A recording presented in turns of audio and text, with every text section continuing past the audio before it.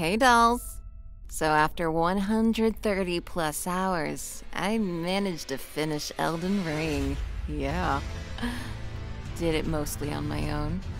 Yes, I used the Mimic tier. It's part of the game. It counts. It also messed up my sleep schedule for 2 weeks, and I could barely do anything else with my life. But I became the new Elden Lord. That'll make my parents happy. So I'm taking a break from games for a bit, and I am working on part 2 of Colossal Misunderstandings. It's gonna be very long.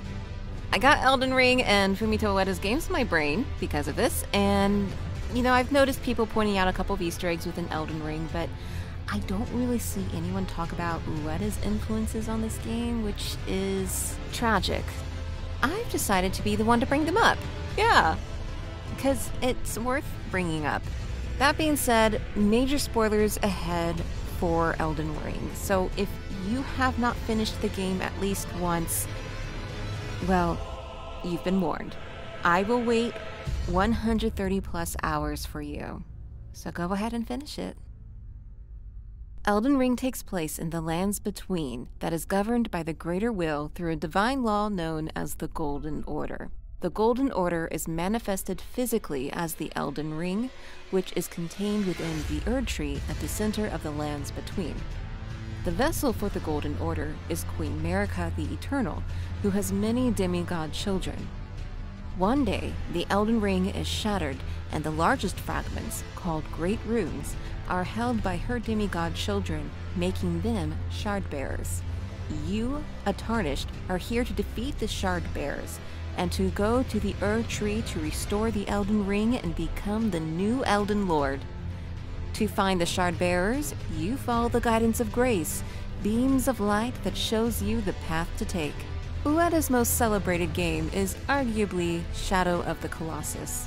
That game takes place in the Forbidden Lands, and at its center is the Shrine of Worship, wherein the deity that once ruled the lands, Dormin, rests. Dormin was torn apart, and 16 parts of their body and power were placed inside living statues known as the Colossus. You, a young warrior named Wander, are here to defeat the Colossus to free the essence of Dormin from them, so you can bring the young woman named Mono's soul back to her body. In order to find the Colossus, you must follow the sun's reflection off your sword. When the beams of light come together, it reveals your path to take. In Elden Ring, there are beings known as Omen, which, according to the Margit and Moog Shackle description, are accursed people. Why are they considered accursed? Well, the Omen Bairn and Regal Omen Bairn answer that. The Omen Bairn states that Omen babies have all their horns excised, causing most to perish. These fetishes are made to memorialize them. Please don't hate me or curse me. Please. The Regal Omen Bairn is very interesting. Doll of a curse-born Bairn from the Erd Tree's royal line. Omen babies born of royalty do not have their horns excised, but instead are kept underground, unbeknownst to anyone, imprisoned for eternity. This reminded me of Ego and how children born with horns were believed to be cursed and were taken to the castle in the mist to be sacrificed. We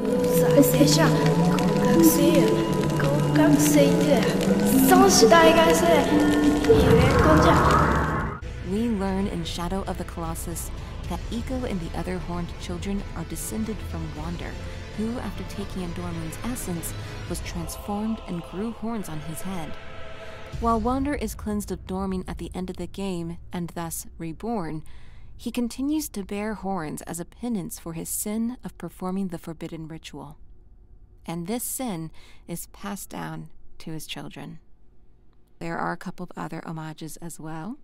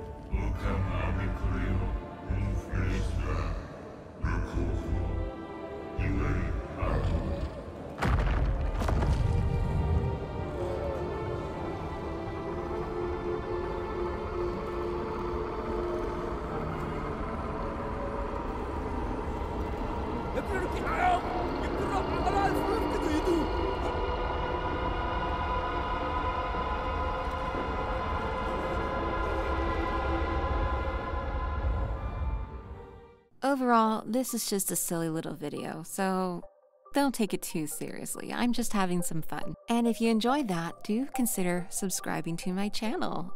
I will provide more videos on whatever I want. That's pretty much what it comes down to. But thanks for watching. You've been a doll.